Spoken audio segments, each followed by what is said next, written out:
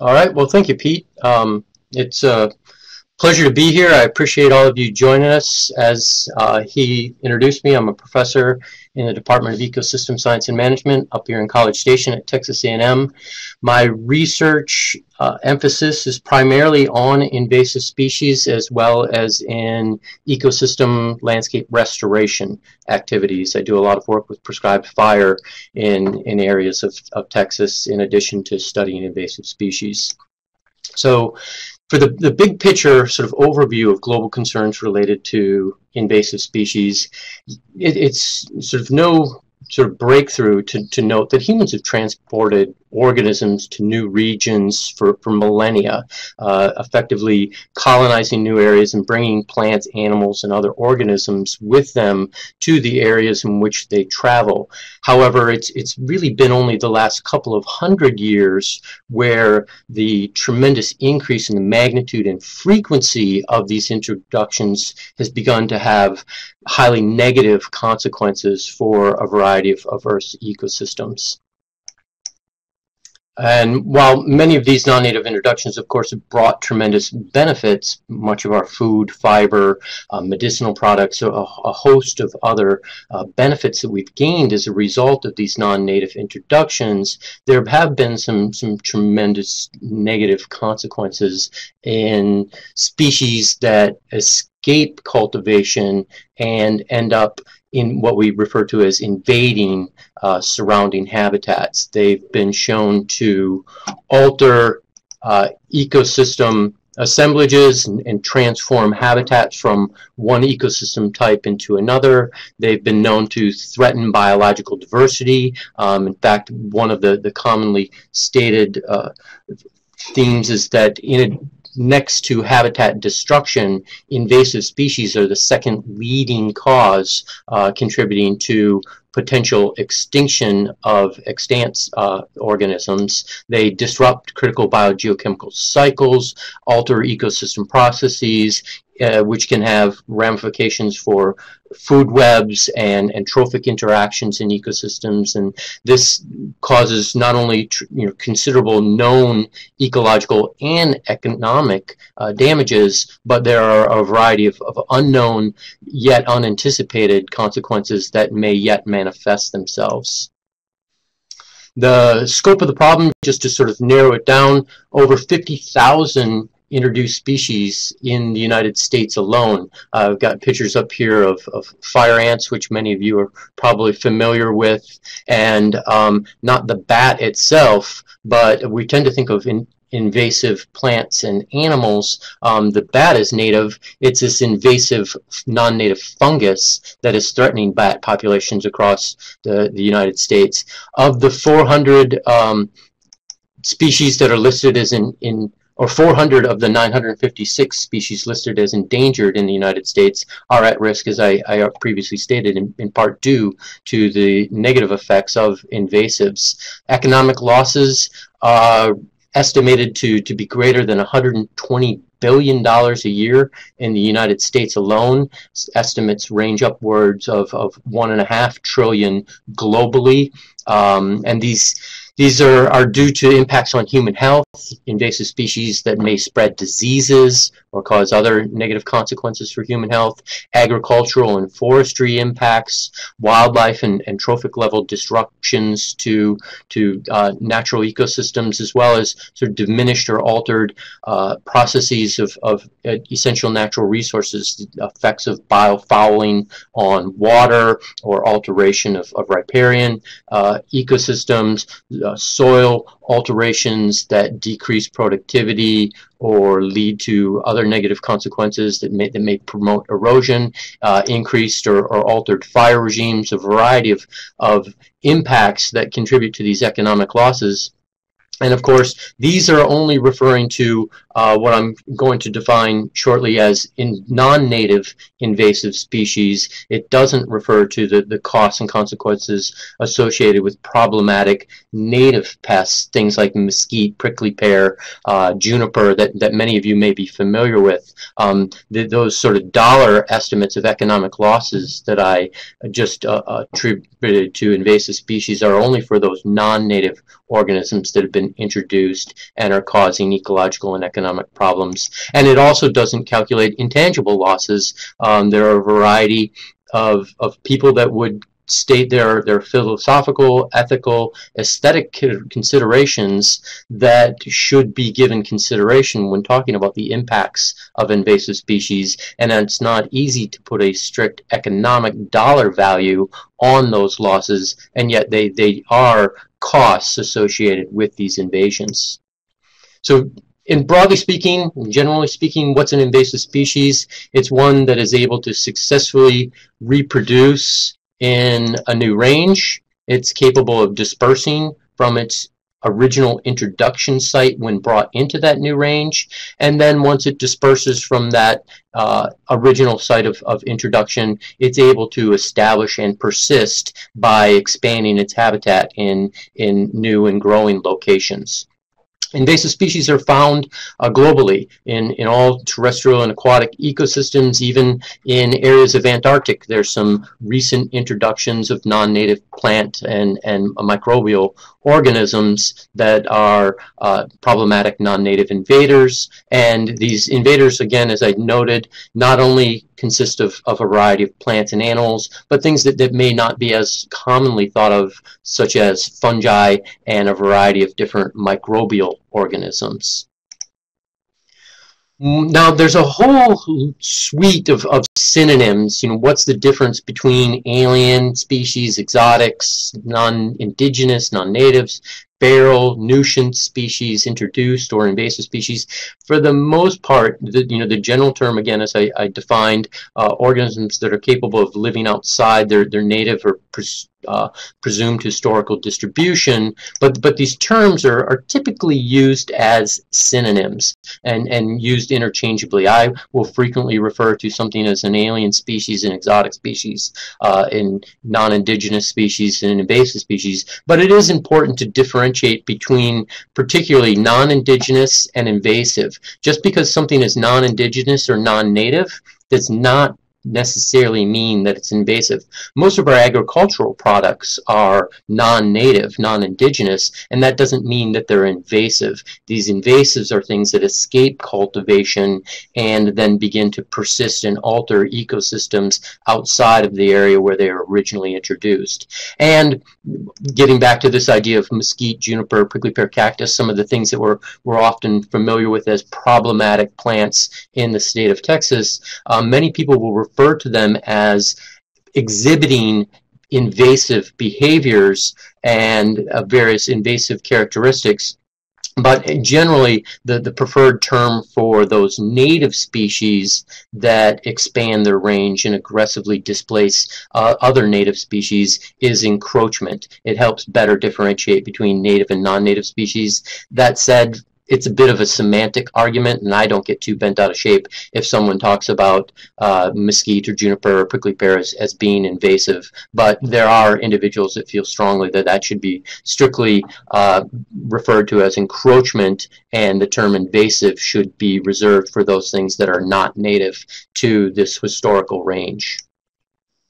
So how do these species reach these new areas? Well, the two primary modes: accidental introductions and intentional translocations. The accidental introductions are really with these species acting as hitchhikers. Humans are very successful at transversing the globe in a rapid both spatial and temporal scales, and oftentimes organisms are accompanying us, even with many times without our knowledge. And when introduced to the right environmental sets of conditions, they can become established and become problematic invaders. There are also a lot of species that are intentionally introduced without the knowledge that they would become a problematic invader, but many of the things that we bring for potential food, forage, fiber, new sources of timber, a variety of goods and services that species provide to human beings, then can often escape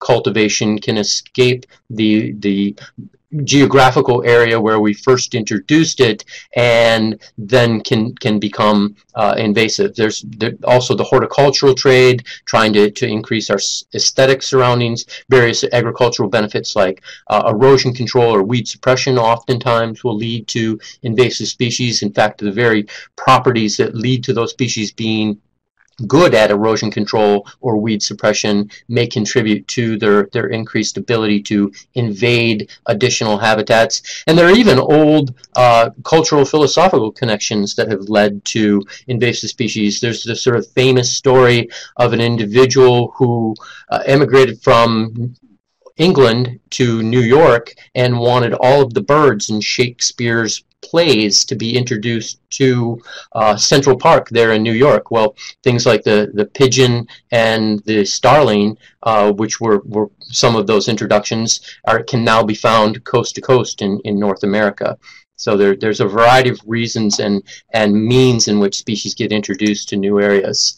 General patterns of invasion that ecologists have identified is that they tend to exhibit sustained rapid rates of population growth. Oftentimes there's a lag after introduction. A species will be introduced and it won't be perceived as invasive. It sort of stays in place, and that lag after introduction has been explained in two ways. One is a demographic time lag, where an adult needs time to produce enough offspring, and then those offspring have to produce offspring, and after multiple generations of that, there's now suddenly enough individuals that it begins to rapidly expand in terms of density and abundance across an area, and then it can increase its distribution. Another is that there may be some rapid evolutionary changes where the species is adapting to its new environmental conditions, and after multiple generations of adapting to the new habitat, it allows it to become better invasive. But we do see rapid rates of expansion, extreme levels of dominance, and competitive displacement of many of these invasive species, where they exclude the native species that were in the area previously, and then they can also drastically alter ecosystem characteristics, modifying the nitrogen cycle, modifying the hydrology, water cycle of an area, influencing carbon, influencing a variety of different species in the food web and different trophic interactions. And just one example of that is a species I've done quite a bit of work with, Triadica sabifera, or Chinese tallow tree. It used to be referred to as Sapium sabiferum. The taxonomists changed the name on us. But Chinese tallow tree, which was quite abundant in East Texas and areas along the Gulf Coast, and as well as throughout the entire southeastern United States, originally native to China, when it begins to invade a coastal tallgrass prairie, say in areas near Galveston, it originally has very low abundances, but in as little as 10 years it starts to become more obvious, more present, similar to the picture that I provide here, and then there's this rapid expansion and abundance increase to where in as little as 25 to 30 years, without control of the Chinese tallow tree, it effectively converts a very diverse prairie ecosystem that's dominated by a number of different grass and forb and some shrub species to something that's now 95 to 98% Chinese tallow, making that prairie look like something that resembles this, to in as little as 25 to 30 years, something that now looks like this, where it's really 95% Chinese tallow and very little other species diversity, and a complete change in the overall physical structure of this environment. So are invasions common? You know, why do we introduce anything to a new area if there seem to be all of these problems and negative consequences?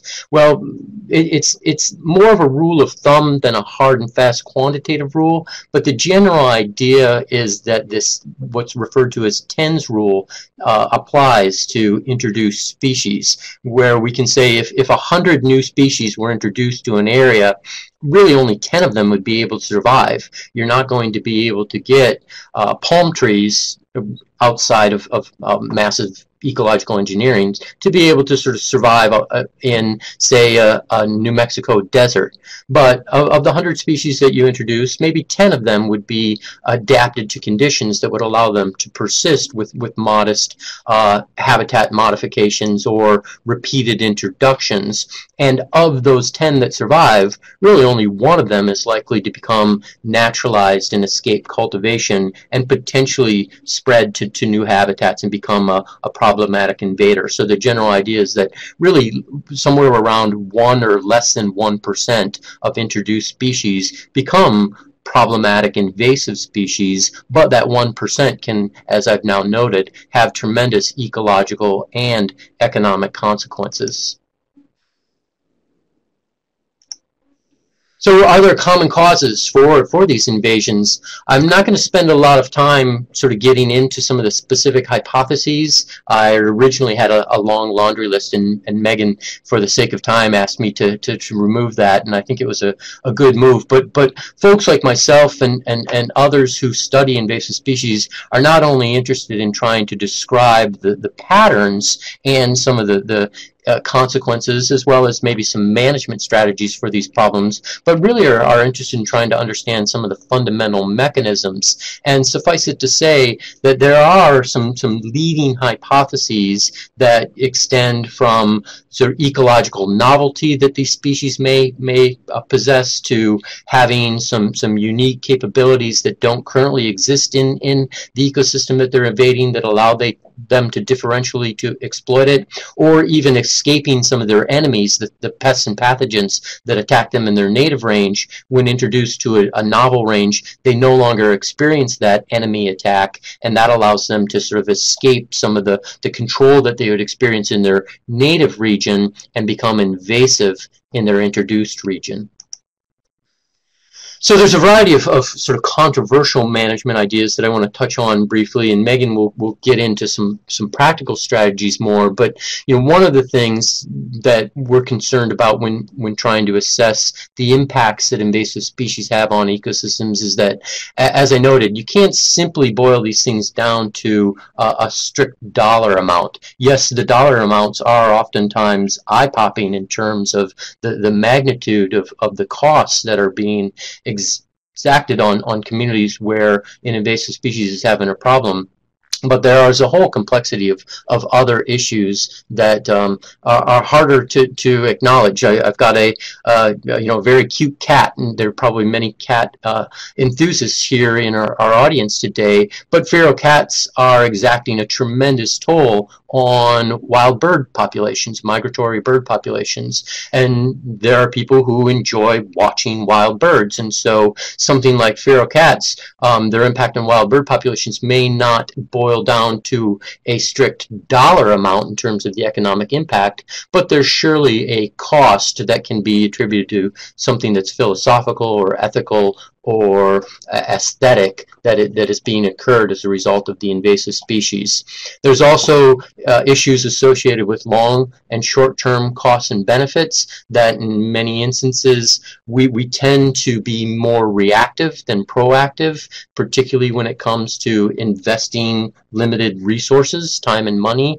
And so the short-term costs are often put off because we aren't as good at grappling with what might be some of the longer term consequences. There's issues associated with what's referred to as novel ecosystems or no analog environments, where some people are simply sort of adopting a policy of shrugging their shoulders and saying, you know what, we're now in a situation where we can't beat them, so we might as well join them or at least abide by them and accept that these historical ecosystems that previously existed are maybe no longer ecologically or economically feasible to maintain, and we may instead have to embrace the idea of non-native species assembling into these ecosystems, causing extinction of other native species in that ecosystem, and whatever the new ecosystem that develops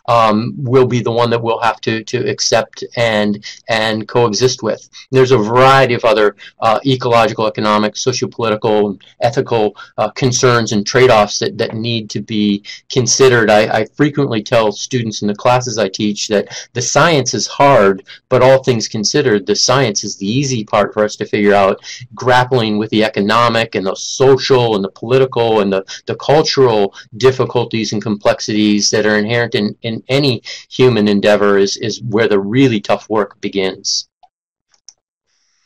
So I'm asked a rhetorical question: is there a place for alien species in some ecosystem restorations? And many would argue yes, and this is quite common in developing nations where there's potentially a need that has to be filled for a particular good or service, whether it be forage for animals or fuel for cooking and heating, a variety of different wildlife that can be consumed, a variety of arguments that are made to utilize non-native species in place of native species where maintaining the native species is no longer feasible either ecologically or economically. But concerns associated with that are, what are the costs of containing it? If you maybe satisfy a need, but you end up generating a consequence that far exceeds the benefit of that need, those are trade-offs that need to be assessed. And what are some of the consequences if your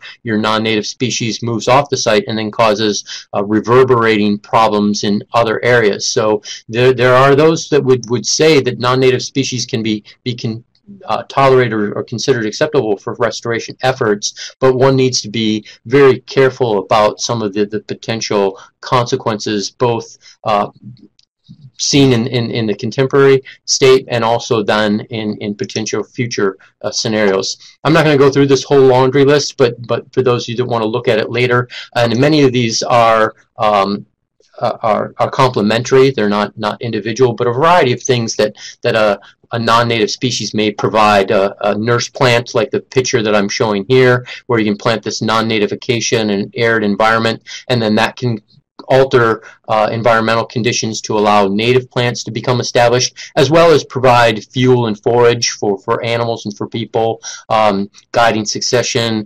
improving sort of seed recruitment, dispersal corridors for animals, as well as for plants to become established. A whole variety of things that can be talked about. Phytoremediation is an interesting one, where soils that become toxic as a result of mining type activities are no longer able to support native vegetation.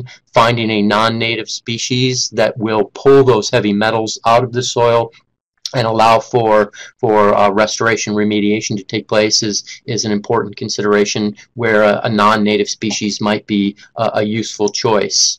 But again, always thinking about various risks associated with this that go along with eradication, and what various social and economic as well as ecological needs are, and how they may be better met by a non-native species versus a native, and can we tolerate these non-native species without harm coming to the overall restoration outcome, not only in the short but also in the long term. And in some instances, the idea of simply tolerating a non-native species, because the costs and the damage associated with trying to control it are so high that it ends up creating unnecessary collateral damage that further degrades the system, as opposed to maybe just allowing an innocuous non-native species to be tolerated to coexist in an ecosystem. That said, although Hollywood had different alien species in mind when they created these two movies, there are instances in which alien species control is going to be necessary in a variety of different ecosystems. And there are, in addition to some of the practical strategies that Megan will talk to you about here briefly as I finish, there's other sort of arguments that are made about that non-native species really should be considered universally undesirable because they're unpredictable. Just because something in this particular time and place does not seem to be a problem, the idea of being able to predict when, where, and which species are going to be problematic and how they may change as conditions change, both ecologically as well as genetically and evolutionarily, may result in unexpected and dramatic disruptions to native species that are not observed in the short term, but then later become manifest in the long term.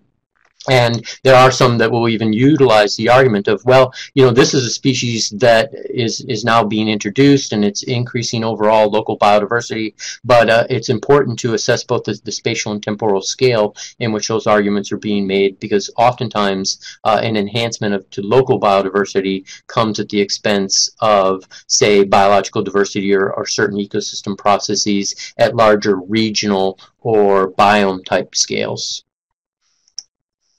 And an important aspect of thinking about control is early detection. I'm not going to go through all of this data in great detail, but this is a paper I published a couple of years ago with some of my colleagues looking at Chinese tallow tree control in forestry plantations. And so again, these costs don't take into account all of the complexities that can't be given simple dollars and cents assessments, but these damage costs are effectively lost timber income as a result of Chinese tallow beginning to invade a plantation forest in the southeastern United States. And you can see that the costs, as there's no control, are quite high in terms of the number of dollars that are lost. And at some point, as the forest becomes more and more invaded by Chinese tallow, doing the control itself becomes quite expensive. You're paying for chemicals, you're paying for people to go out there and spray them, or to utilize chainsaws to remove them. And so there's labor costs associated with the Chinese tallow control that are coupled with the damage costs with the timber decreases that take place. And what our economic assessment determined was that it was really around this point where the Chinese tallow was less than 5% of the community composition in these forests where we ended up getting the greatest economic benefit. Yes, there were control costs, and yes, there were some searching costs, but the damage costs were minimized enough that the overall cost as a result of this non-native species and its degradative effects was best minimized. At trying to get it at less than 5%, you spend a considerable amount of time in searching costs just trying to find the ones that you're going to kill and remove from the forest, that it's lost. But everything above 5%, at sort of 5 to 10%, 10 to 15, you can see the overall control costs as well as damage costs go up quite high, and it's more effective to recognize the problem, detect it early, and act quickly in order to minimize both the ecological and economic damages. And this holds true not just for Chinese tallow, but a wide variety of problematic invasive species. There's some really neat things that are being done, being discovered. It's an exciting time despite all of the problems that we see, where drone technology is helping with not only detecting wildfires and prescribed fires, but helping deal with invasive species detection and control strategies. This middle top photo is some Iraq veterans that have come back to the United States and are working in a program where they're collaborating with these Labradors who have been trained to smell out invasive pythons, which are absolutely taking over the Florida Everglades and causing all kinds of disruptions to the fauna as well as some of the ecosystem processes in the area. There's new DNA technology technology that's being developed where individuals can simply take a sample of lake water and do a full assessment of the species that are present in that body of water, which is proved to be extremely valuable for early detection of things like the snakehead fish and the zebra mussel and other organisms that may invade an area but may not be discovered having invaded an area until their population densities get quite high and to the point where there's no longer a potential for control in them. This type of DNA technology allows for early detection and early mitigation. There's really neat things being done with terrestrial laser scanners that are not only useful for restoration purposes and trying to understand erosion, but are being used to detect invasive species and different successful restoration methodologies dealing with invasives. There's a variety of challenges ahead. Public perceptions of non-native species are complex, multifaceted, frequently contradictory, conflicting. As I noted, you want to create a hearty debate. Talk about controlling feral cats. You're going to have people very vehemently lining up on both sides of that issue. So there's definitely difficulties that we face in addressing some of the problems that invasive species are causing to ecosystems and how best to control those problems as they present themselves. The scale at which these things happen are many times unfavorable to generate sufficient concern. If a problem isn't going to manifest itself really for 100, 200 years, it's hard for people to get really invested in spending their time and money worrying about that problem when there are so many immediate and pressing concerns. And as I already noted, the science is hard, but relative to the economic, the social, the political, the cultural aspects of things, these are all going to be ongoing issues that we're going to have to, as a society, grapple with. And before I hand things off to Megan, I'd like to finish with a quote from Dan Simbeloff, who I consider one of the sort of most preeminent living invasive species ecologists today, and I'll just read this. The importance of intensive population biological research in dealing with introduced species, especially those recently introduced, is often limited. In the worst instances, the absence of population biological data can be an excuse for inaction, when a prudent decision or a quick and dirty operation might have excluded or eliminated an invader.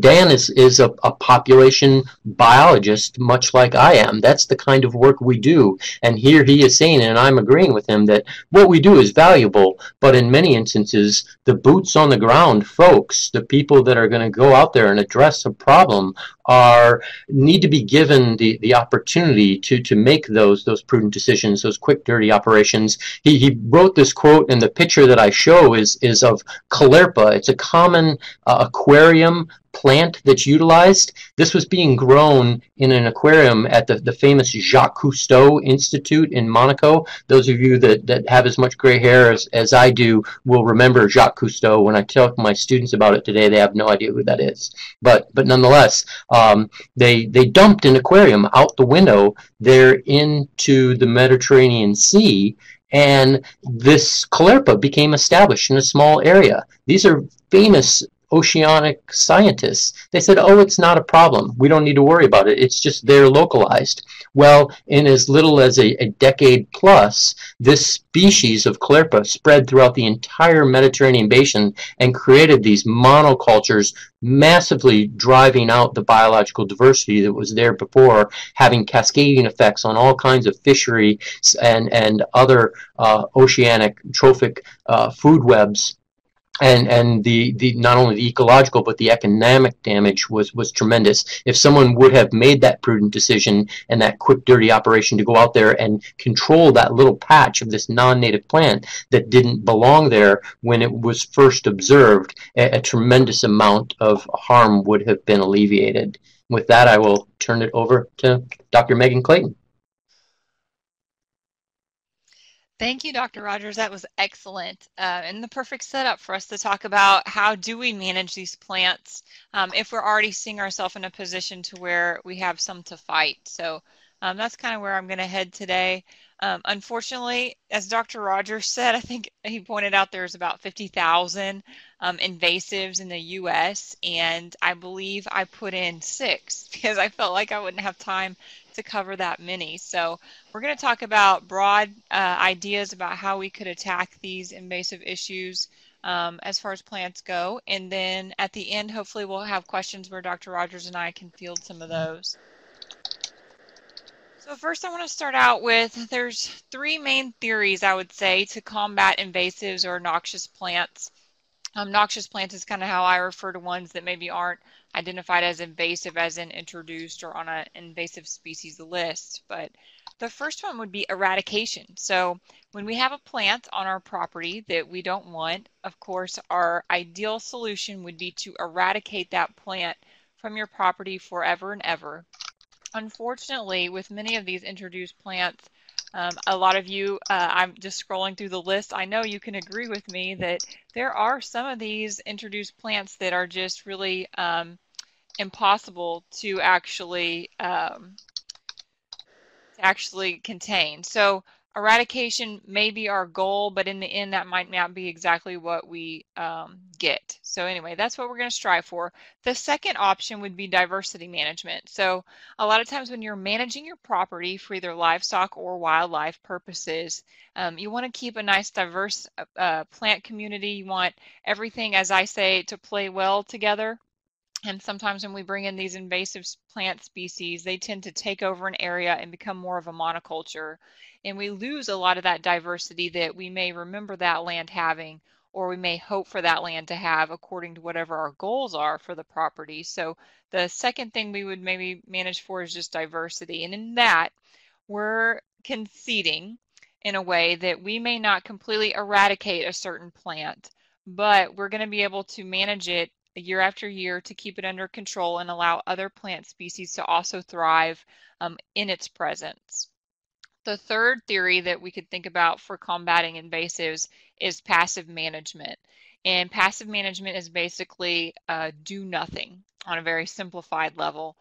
And the reason we might want to think about passive management is in some cases where us applying different management techniques is actually making the problem worse. So one example that we'll talk about a little bit later too, if we have time, is King Ranch bluestem. So that's a grass that's really invaded a lot of pastures once planted on highways to hold soil, which it does very well. This plant has then moved into pastures, and when people apply a lot of different management techniques to it, or do different practices on their land that they have historically done, it's actually causing the plant to move out in range and in the amount that you have on the property. So sometimes doing nothing may be the best that we can do for a certain situation. So that's the third one that I would consider. So when we think about how are we going to tackle these plants, how are we going to manage them, there's really 4 main management tools that we have in our toolbox for rangelands to fight these issues.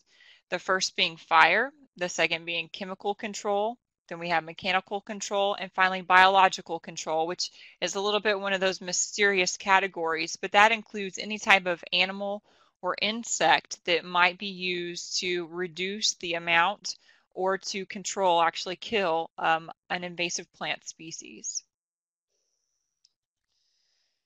So when I say there's 4 main tools, a lot of times when we're talking about invasives, they're very tough. And so it might actually be necessary for us to think about these 4 tools being used in unison together in different combinations and during different timings of the year to effectively reach our goal. So not necessarily doing one treatment and that be the one thing that controls this plant, but maybe think about how they're all linked together to come to a common goal of some sort of management or at least suppression of a plant. So the first one we're going to talk about is prescribed fire. Prescribed fire is a great tool that's used to regenerate tons of landscapes that evolved with fire originally. Some of the pros may include controlling some plants, especially when we talk about brush species like blueberry or ash juniper. That one is not a resprouter like many of our brush plants that we have in Texas, and so a fire could actually kill that plant quite easily. It could also suppress a number of other plants, at least reduce them in size. That might be helpful if, say, you want to do some sort of chemical control, but you need it to be a certain height so that you can use the equipment you have on hand, using prescribed fire to take the leaves off, top kill that plant, and allow it to come back so that you can do some sort of herbicide treatment is a really great use of prescribed fire. Also, prescribed fire can rejuvenate things. When we talk about introduced grasses, it can burn off a lot of that dormant material, create fresh green growth that a lot of livestock, such as cattle, would enjoy grazing on. So that's one way to get them to utilize those invasive plant species and help keep them at bay, if you will. Prescribed fire can also be a good tool when you combine it with other treatments like the herbicide example that I gave, but it can be a way to reduce that structure, suppress a lot of plants that we have on our landscape. Also, fire is quite affordable. So per acre, it's a fairly cheap way to go for management. And there's a lot of help available, especially through organizations like Texas Parks and Wildlife and Natural Resources Conservation Service through the USDA. They'll actually come and help you implement a prescribed fire on your land. So that makes it a little bit more user-friendly for many of our landowners out there who may not have a lot of experience with that tool. Now, unfortunately, I have to talk a little bit about the cons. So I want to balance our discussion here. And the cons for prescribed fire would include the ability for fire to spread species who are tolerant to fire, so such as the King Ranch bluestem. When you burn King Ranch bluestem, they found under many different conditions that will initially knock the plant back, but it comes back thicker and hardier, and so it's really not suppressing or controlling that plant in any way long term. Also, prescribed fire doesn't have a lot of effect on the larger resprouting shrubs or trees. And then, of course, it's not selective on plants within a community. So when you're even patch burning an area, it's going to burn all of the plants in that section. And so it's very difficult to pick and choose which plants you want to burn with that type of treatment. So let's talk a little bit about mechanical control. There's a lot of pros to mechanical control. You can remove the roots, such as through a grubbing or a root plowing system. You can also control or reduce the amount of stems or flowers to keep something from going to seed by shredding or disking the plants. Temporarily suppresses most plants with a mechanical control option, and you can use it in combination with herbicides. So sometimes people will mow to remove a lot of that dead or that dormant material on a plant and then follow up with an herbicide application. Or just like with fire, you can reduce the size of a lot of, say, brush species and allow it to come back with new green leaf to a size that is able to be controlled with the type of equipment that you own for herbicides. So another section here is the cons again. I hate to say it, but mechanical control is something that we're very concerned about disturbing the soil with. So anything that we do mechanically seems to have an imprint on our soil. And we all know that there's varying studies that say that topsoil can take anywhere from 500 to 1,000 years to replace 1 inch. And so when we're trying to keep that valuable topsoil in place and a lot of the free native seed that may already be existing there, we want to be very careful when we apply any type of mechanical control to that pasture. Of course, mechanical control can be quite expensive. It's time consuming, and so the labor charge alone is quite high. The equipment upkeep, if you own any type of mechanical equipment, you probably know there's quite a bit of upkeep for that. That costs you something that has to be added into that expense. Also, plants can adapt to frequent mowing. So we've seen time and time again where a plant will actually change its growth pattern. So it starts to grow maybe closer or lower to the ground instead of so erect when it's mowed frequently. So plants can adapt. Also, when you're trying to mow to keep plants from going to seed, there's examples of where plants start to seed earlier. So they may reseed within a couple of weeks. And so you find yourself in this pattern where you're having to mow more and more frequently to meet your goal of keeping it from going to seed. And then I put shredding equals therapy. And that's really a huge generalization on my part. But in general, when we shred something, it looks good for a short period of time, but it's not really meeting our ultimate goal of actually controlling a plant. And so I say that a lot of times people shred instead of paying for a counselor. It makes you feel good. It makes you feel like you've accomplished something, and it does look pretty for a short period of time, but that is some cost. Even if you own the shredder, that is some cost that you're putting into your land. And so it's important to consider if it's actually meeting the goals of treating those invasive plant species as you wish. Biological control, Dr. Rogers did touch on a little bit. It's a great way to use either livestock or insects to control different plant species.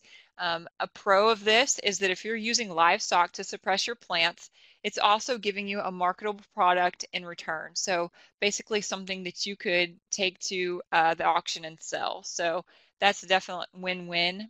Some insects have actually been developed for some of these invasive species that have become of large concern.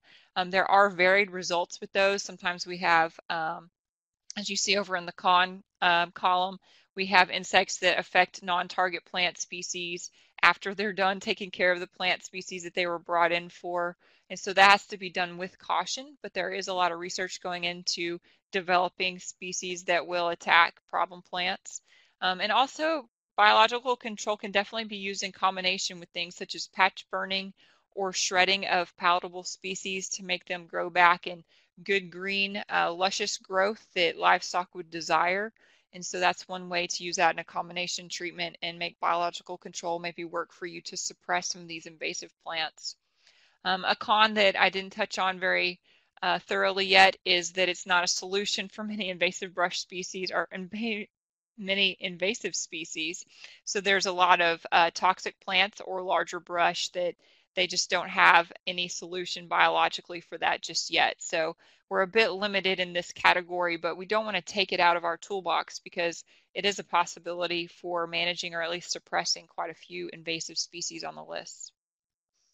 Finally, chemical control. So lots of pros to chemical control, one being the flexibility. You could do a leaf, a stem, or a cut stump treatment to chemically treat a plant or control a plant. Also, we have either individual plant treatment or broadcast methods available with chemical control. It's fairly economical. If you have a lot of the species, your initial investment might be high, but as you come back later as retreatments or follow-up treatments, it's quite economical to spot treat any invasive species that may come back in your pasture.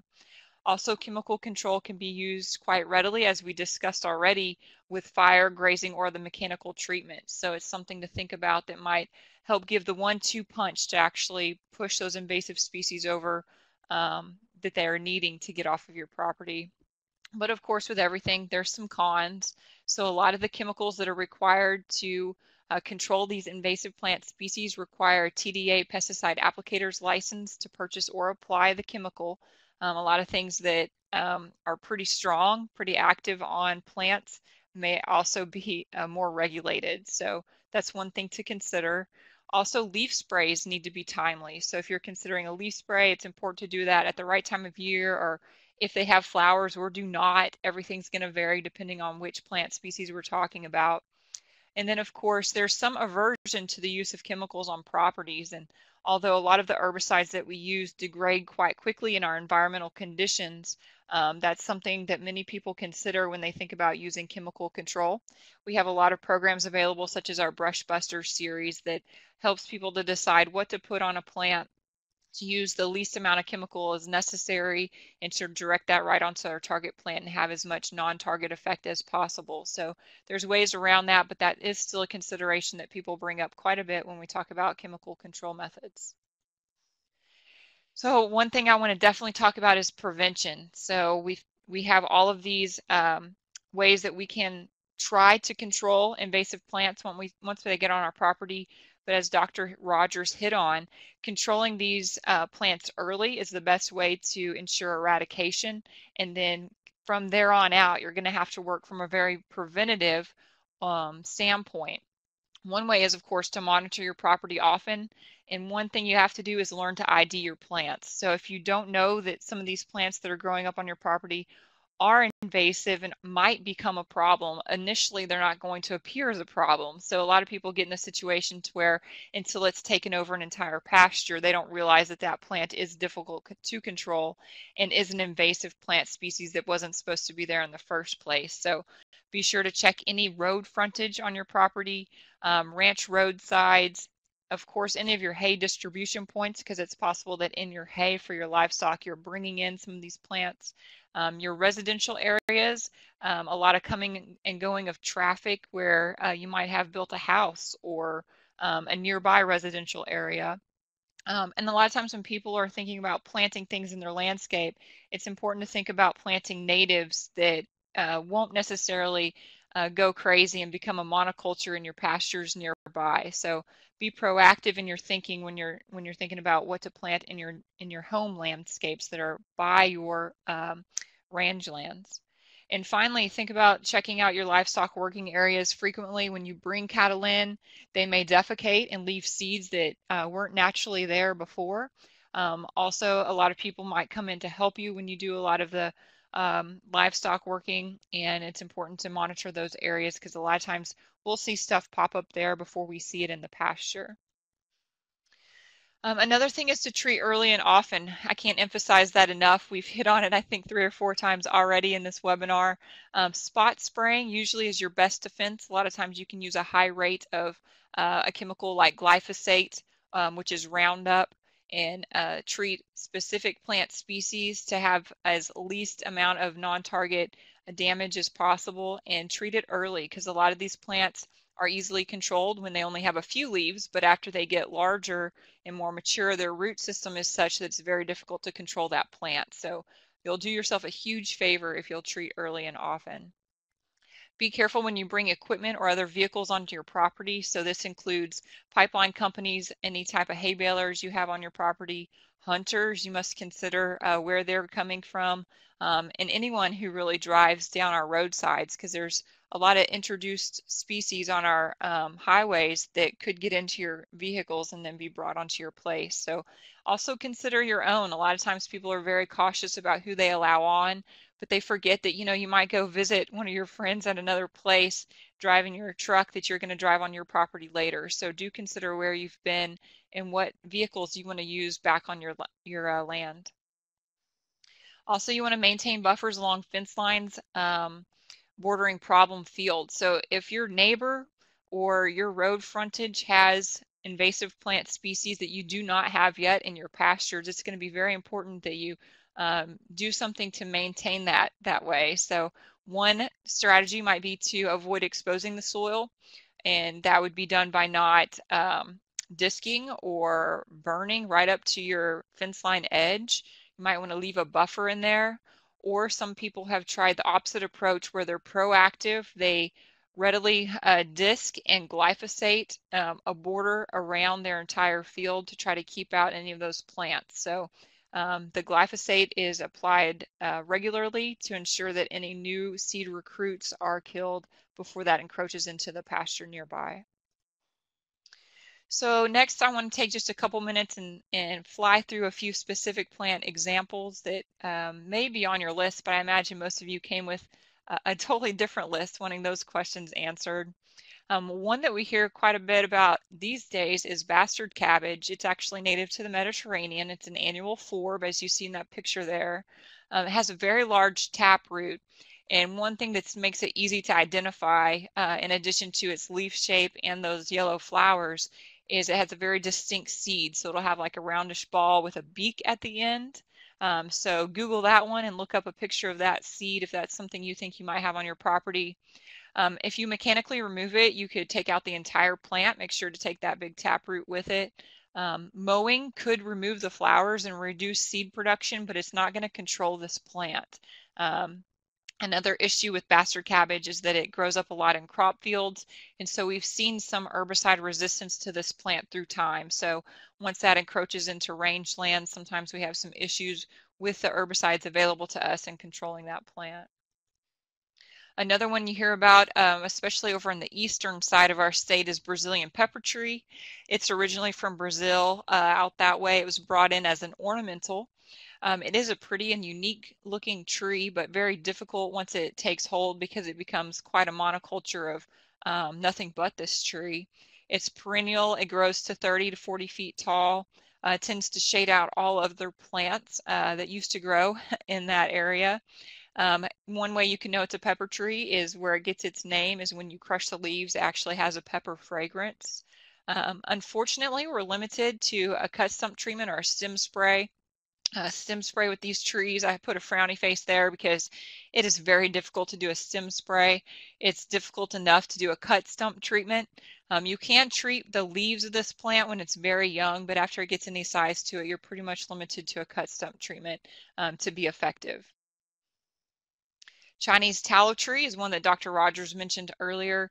It came over from Asia. It is on the TDA noxious list, which means that you cannot move this material. You can't transport it, distribute it, sell it, bring it in for any reason. It is originally brought here mainly as an ornamental tree. It's really pretty. Its leaves turn red, yellow, or orange, so maybe somebody had in mind that they would give Texas a little bit of color in the fall. But this plant is fairly easy to treat, luckily, with a leaf treatment with Grazon P plus D at 1%.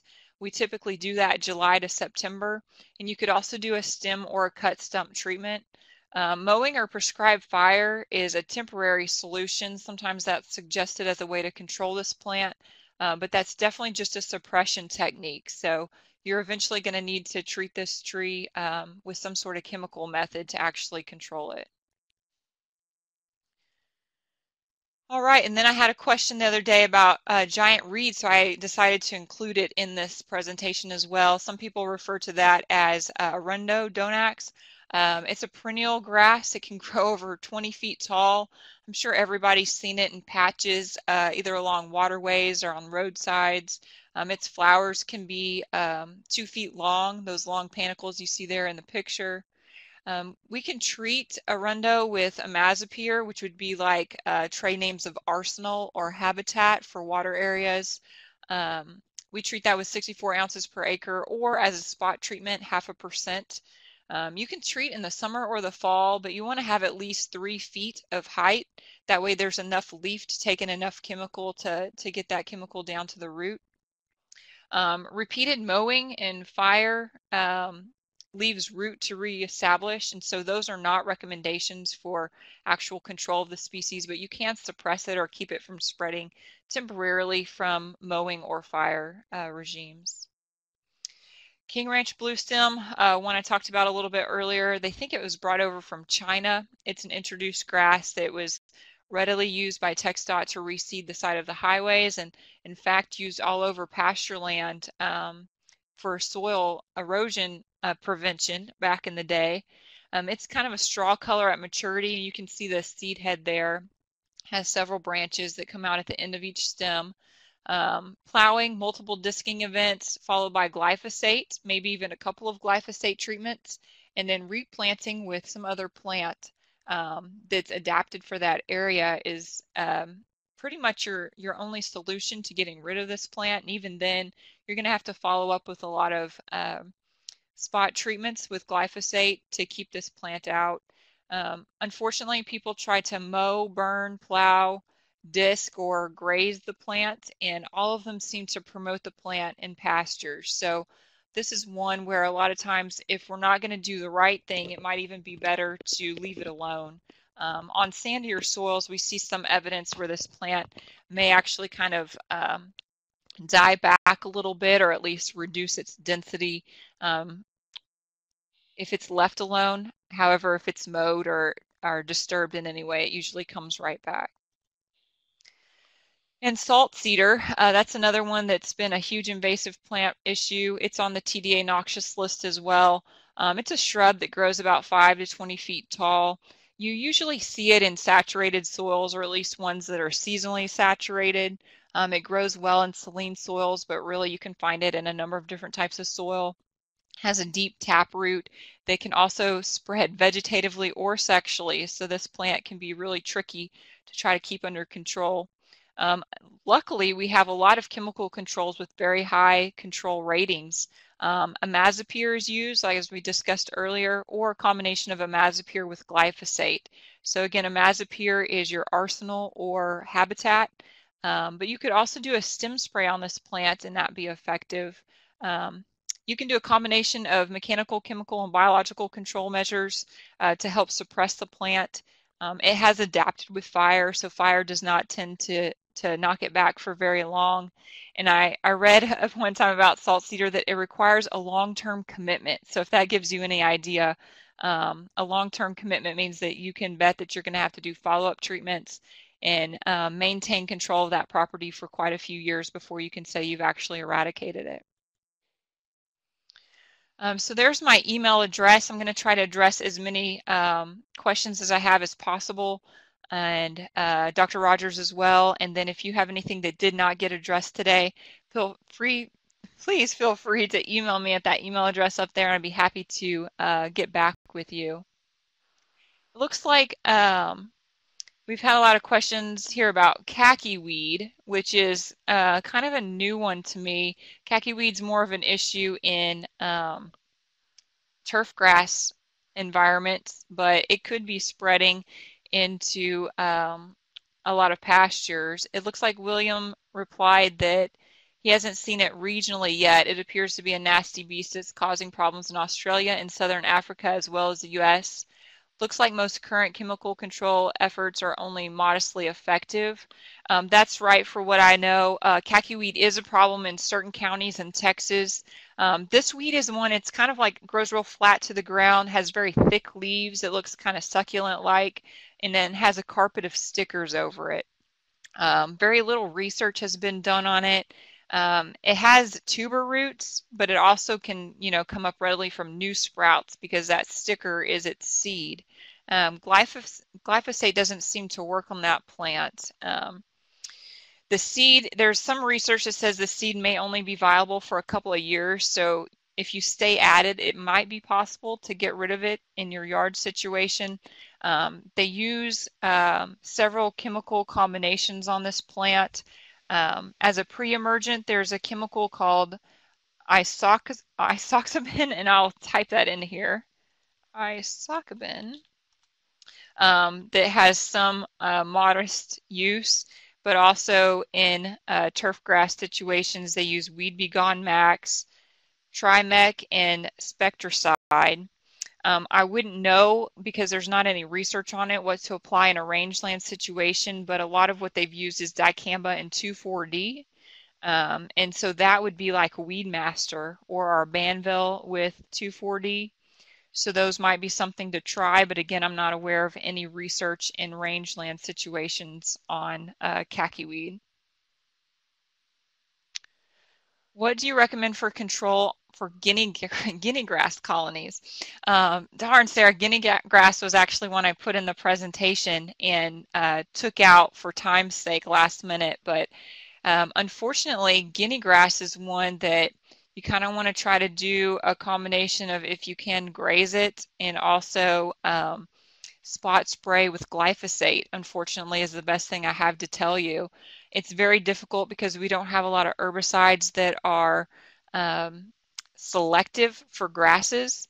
And so that's why a lot of times we're left with saying something stupid like you have to go out and spot spray with glyphosate because we just don't have anything else that's going to be selective with that plant.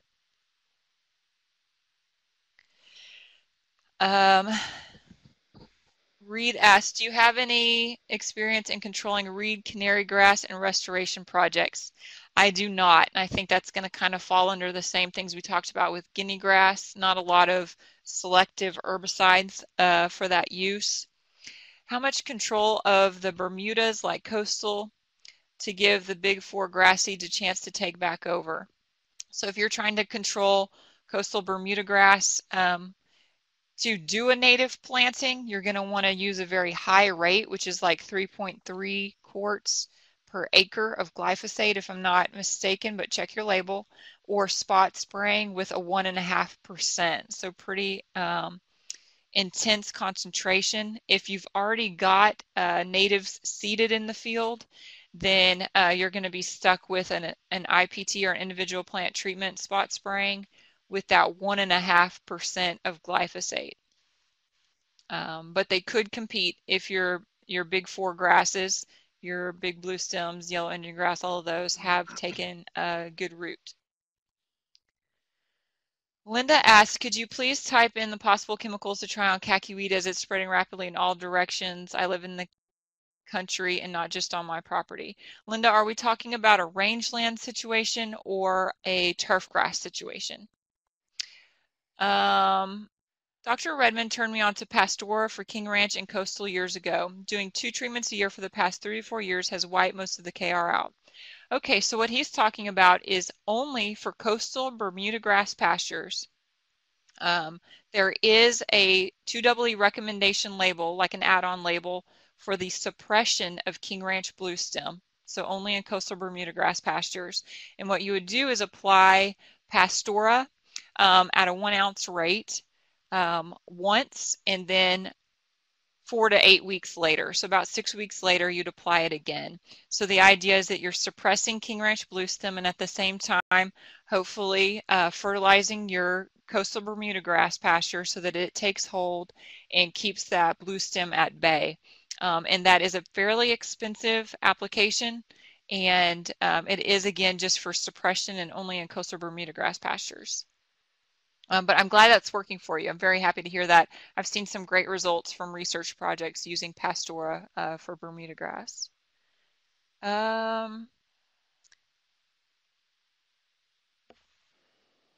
John put a question mark. Okay, Linda, range as well as lawn. I imagine it spreads from multiple vehicles driving over the property. So in the lawn, Linda, I will type those in here just in a second for you. For rangelands, I really don't know exactly what to tell you, but since dicamba and 2,4-D seem to be active on that plant, then Weedmaster or Banville 2,4-D might work. So I'll type that in for you as well, and that's for khaki weed control. And John, if you wanted to type out your question, I'd be happy to address Megan, that. there was one further upstream about recommending an herbicide that's safe for livestock.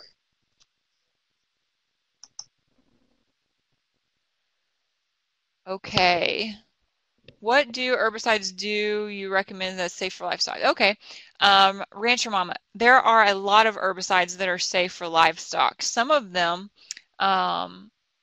such as Graze on Next, which is a really common weed control, may have a period where you cannot take the livestock to slaughter. So you might have some delay in that. But for the most part, all these are very livestock friendly. So what you'll want to do is, before you purchase or use any of our rangeland herbicides that we recommend, definitely look on the label and see if there's any livestock restrictions. But a lot of them there are not, or it's something very minor. Sometimes if you apply something like chaparral, then you can't take that manure and put it on your garden because it'll kill your garden. So there's some manure restrictions as well, but typically on rangelands we're not picking up cow pies, and so that's not really much of an issue to us, but there can be some minor things, but for the most part, no huge restrictions. I'm going to go ahead and push out the survey. If by any chance your screen covers up, you can simply click on the Adobe Connect icon in your taskbar and you can come back to your chat pod. Please continue your questions.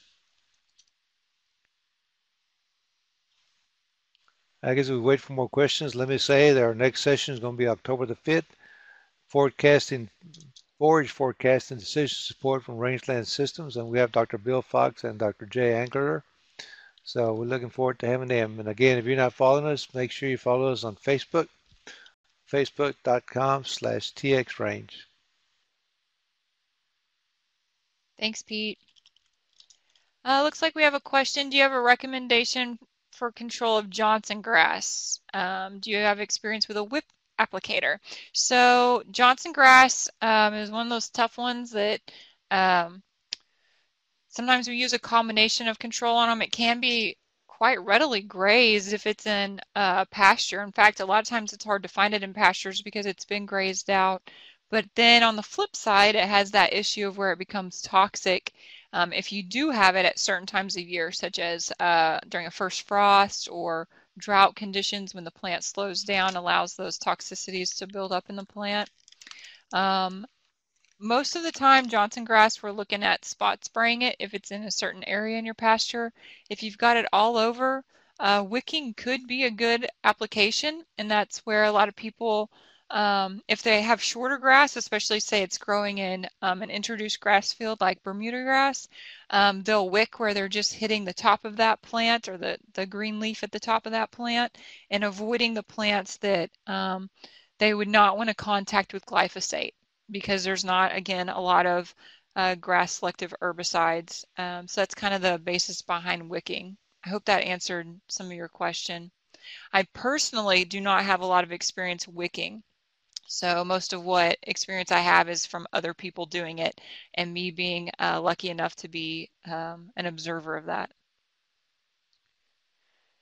Do you have a recommendation for... Sorry, go ahead. No, you go ahead. Oh, I was going to say, do you have a recommendation for grass burrs in native pasture? I'm afraid to use Pastora because of the native grasses. Right, so Pastora is not labeled for native lands. Let's see.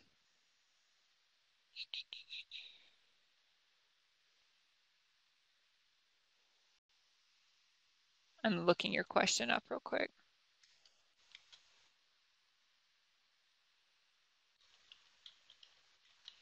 As you look it up, let me go ahead and say thank you all for coming today. The audience, pleasure to meet with you all once a month, and some of y'all new. Please come back see us. Dr. Rogers, Dr. Clayton, great job. Thank you all for being here today. It's been my pleasure.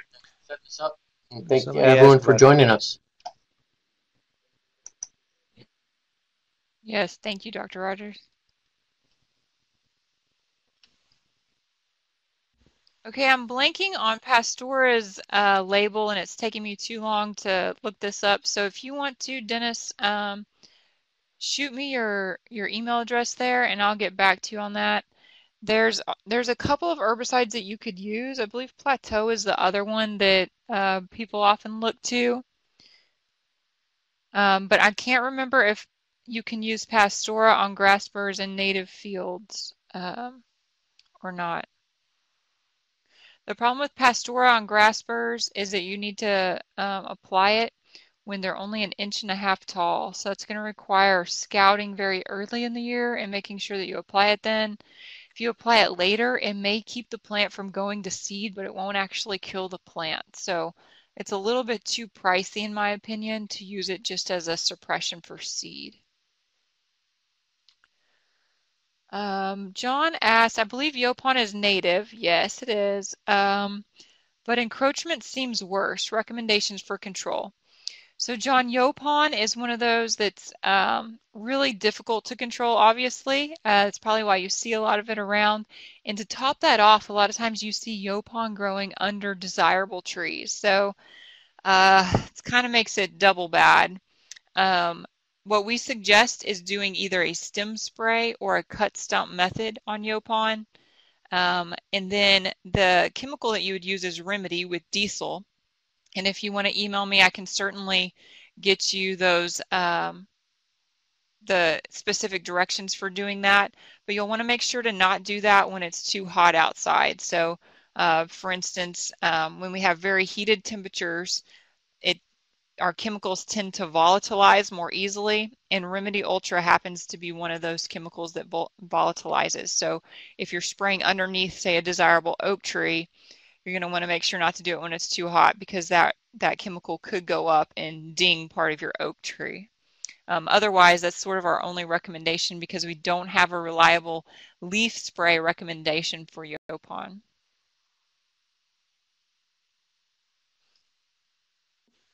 Okay, so I am answering the khaki weed issue here.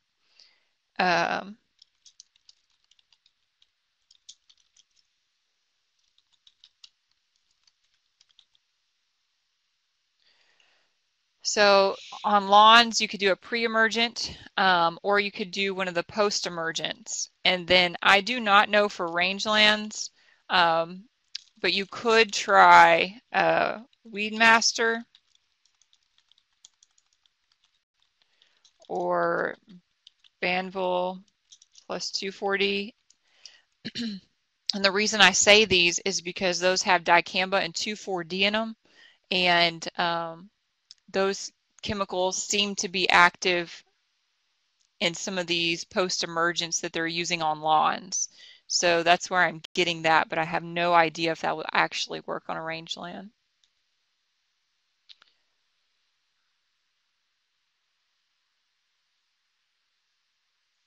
Did I miss any other questions up there? I don't think so. Gosh, there were a lot. I guess I Yes. should have expected that. Someone asked about being able to Go ahead tell and the set up difference recording between for right now. KR and Big Blue. Oh, okay. Yes, so KR blue stem and big blue stem, those are actually quite significantly different. I'm trying to figure out how to put into words without being able to pull up a picture. Big blue stem literally will have a bluish tint to it, and KR blue stem is going to definitely be a straw color. Big blue stem typically has what they call a turkey track, so it'll have 2 or maybe 3 big branches on its seed head, if that's a good way to put that. And KR blue stem kind of has smaller and has smaller seeds on its branches and can have more branching than that. Big blue stem is less likely to be growing in a big monoculture, whereas when you see like on the side of the highway really thick patches of nothing but that blue stem, that typically is the King Ranch blue stem, or one of those that look like it, like Clayburg blue stem, for instance. So King Ranch blue stem isn't introduced. King Ranch, or Big blue stem, is a native, one of the original from our tallgrass prairie, highly desirable plant that is grazed out quite readily. So if you've got, if you notice a pasture that's been grazed quite a bit, it's very unlikely, in my opinion, that you're seeing big blue stem. It's probably more one of the introduced blue stems that are there. John asked, does burning kill the individual yaupon plant or just control its height diameter? Right, John. So burning does not kill yaupon. It's a resprouter, so it will top kill the plant, but it's going to, at the very least, come back from the base. It'll have basal resprouts.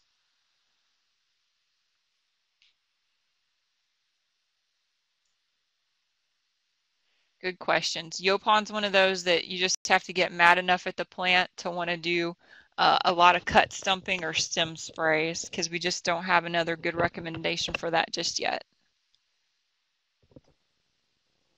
And I think historically, these savanna ecosystems where yaupon is becoming more abundant would have burned more frequently. I mean, historically, there weren't these chemicals to spray, but the problem is, as a result of fairly long-term fire suppression, the yaupon has increased in density, where reintroducing fire now is going to be largely ineffective, as Megan is saying. So you really have to resort to chemical control of it, because some of the natural processes that would have historically kept it in check have been, dramatically disrupted. Thanks. Yeah, no, that's an excellent point. I'm glad you brought that up. I don't know as much about yaupon as mesquite, but for instance, you can kill a mesquite tree when it's a year or 2 old with prescribed fire, with a hot fire, because its growing point is still close or above the soil surface. But once it gets any height to it that growing points below soil surface, and that fire just does not get hot enough to kill it at the buds. So that's why you see resprouting from it. And I imagine it's the same for Yopon. After it gets of some age, it becomes difficult, and it's just difficult for most ranchers to burn frequently enough to make fire an adequate control for brush control. Any ideas on greenbrier control other than the MAT 28 stuff that was mentioned in Tamu's slides years ago, but isn't as available as far as I know? Right, David. So MAT 28, it's going to be, if it is labeled, it's going to be labeled as Invora from Bayer, because DuPont sold out their range and pasture division to Bayer some years ago. It is not labeled yet for grazing lands. You could buy the chemical as a method, kind of in the right-of-way segment. It's called Method, and mix that with Garlon 3A, and that will essentially be what Invora is, but you can only apply that on lands that are not grazed and will not have grazing indefinitely. So we're talking more like wildlife properties. So that's the only way that that chemical is available. Otherwise, our only true recommendation for greenbrier control is a stem spray. Literally finding the stem and spraying that with our chemical mixtures. Or I do know that one of our researchers who used to be with our unit did quite a bit of control work on greenbrier, and he said that, you know, it's hard to cover all of the leaves on greenbrier because of the way they overlap each other, pretty much just its growth form. And so spraying it multiple years is pretty much implied. You're going to have to spray multiple years. And so a remedy solution in water with a surfactant at 2%, he said, seemed to do just about as good as anything else. So just know that you're going to have to come back the next year and spray more, or do a stem spray method, which can be difficult finding where it originates from, but is highly effective if you can find it. But do know on the MAT 28 stuff, they are still working to get a grazing label on that chemical. So we're still holding out hope, even though I think I've said it's possibly coming out every year since I've started in this position. I think I heard the answer is goats. Yes, actually, greenbrier is highly desirable by goats and other wildlife species. So if you can get some goats to eat it down, that might even be easier to find where it originates, and then you could spray it and get rid of it for good. Very good use of multiple management techniques. Dr. Clayton and Dr. Rogers, I see it's 1:20. Thank you all, and thank our audience for coming today. I guess I'm going to stop the recording. You want to hang around to answer more questions?